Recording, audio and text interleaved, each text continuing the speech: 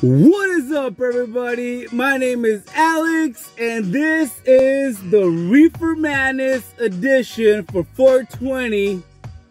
And welcome to Comic Addicts. Let's take a dab today, huh? Today's session is Reefer Madness session. Welcome to Comic Addicts. Good morning, sun. How are you? Skies above.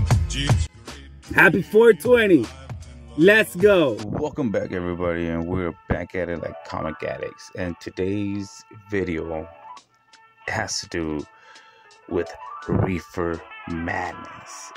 However, be that as it may, the chronological index does seem to show some interesting patterns. First, note that the first actual Reefer Madness comic books story seems to appear on October 1937, which by coincidence is also the same date that the Marijuana Tax Act effectively outlawing medical marijuana took effect. This has leads many to assume, maybe with some justification, that comic books of and by themselves played no role in the actual creation of the anti-medical marijuana laws.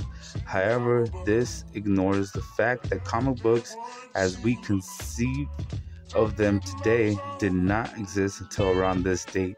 Before this time, comics, for the most part, were nothing more than reproductions of newspaper comic strips. But in any case, as it can be seen from this chronological listing, comic books seem to have played a big role in maintaining the hysteria against its use. The golden age of comic books started around 1937 and then came to an end in 1955 with the creation of a self-censorship code known as the Comics Code Authority, CCA, which among other things ended any mention of medical marijuana. Thus, it is no accident that with the exception of a few publishers like Dell, the Reefer Madness era of comic books also ended in 1955, by the time that comic book code once again allowed its mention in the late 1960s. The Reefer Madness era, at least the hysteria, was long over. The general public at large simply knew too much to accept the lie. I will be giving you 10 Reefer Madness comic book issues, and they will be in chronological order. So let's go. At number 10, we have G-Man versus the Red X from 1936 by Stephen Slinger. This big little book, number 1147, consists of 424 pages, a children's Reefer Madness companion. Publisher, Whitman Publishing Company. On to the next one. At number 9, we have More Fun Comics, number 25, from October of 1937. The Marijuana Racket, Part 1, a Johnny Law adventure. Note the date. This may be the first Reefer Madness story out there, and a horror one it is. Story concern starts out when a young marijuana addict shoots dead an innocent woman. This puts Johnny Law on the hunt for a gang of marijuana peddlers. Chief, I don't care how we do it, but we must stop this peddling of dope kids. The kid that did the shooting this afternoon was a victim of marijuana. Johnny, the marijuana peddling isn't an ordinary racket. It isn't done by organized crime, but by small-time racketeers. Needless to say, Johnny thinks differently. Well, More Fun continues on More Fun Comics number 28. And this is the Marijuana Racket Part 2, Johnny Law Adventures. Publisher is Detective Comics from St. Louis, and issues from 1938. The More Fun Comics number 28. At number 7, we have Action Comics number 8 from January of 1939. The Marijuana Farmers. Knows exactly where the story title came from. None is to be found in the comic. The plot was 5-star reporter Scoop Scallion, following up on a tip given to him by the G-Man, investigating the strange goings-on out in the country. Soon the action begins as someone shoots his car tires, etc., and Time Scoop sees a field of marijuana, etc. Again, this story is not recommended for reading. Moving on to number 6, we have Adventure Commerce number 39 from June 1939.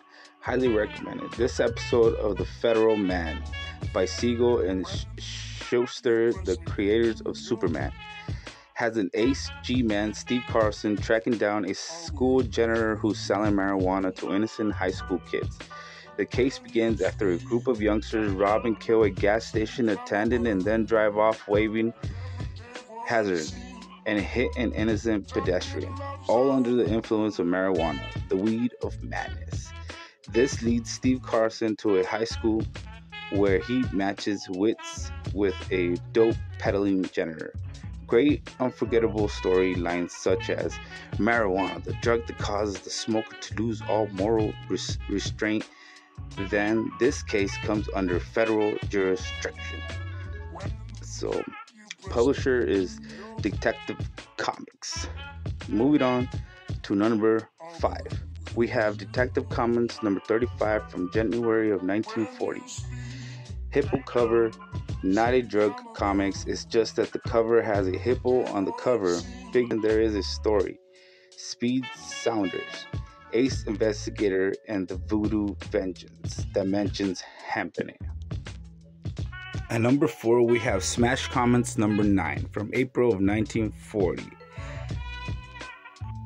Marijuana story. In this issue, Click Carter, crusading reporter, busts a ring of pushers peddling dope marijuana cigarettes. Now moving on to number 3, we have the Blue Beetle number 4 from 1940.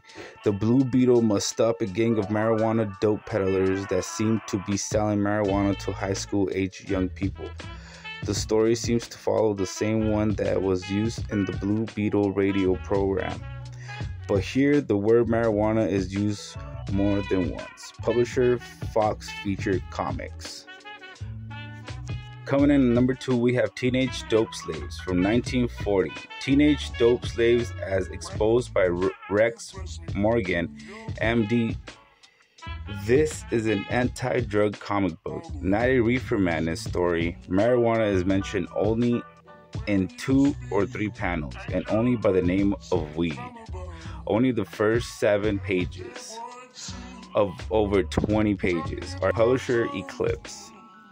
Coming down to our number 1 and final book, we have The Green Mask number 3 from 1940. Gangbuster Robinson. The comic does have a marijuana mention story in it, but it's not a Green Mask story. Instead, it's a Gangbuster Robinson by Harold Vance. The story involves a newly appointed prosecutor who battles against a gang of dope peddlers. Needless to say, the dope is medical marijuana. Not really a Reefer Madness story, but worth reading. Reprinted from Wonder Comics number 1. Publisher Fox Feature Syndicate. And that was Happy all. 420. Good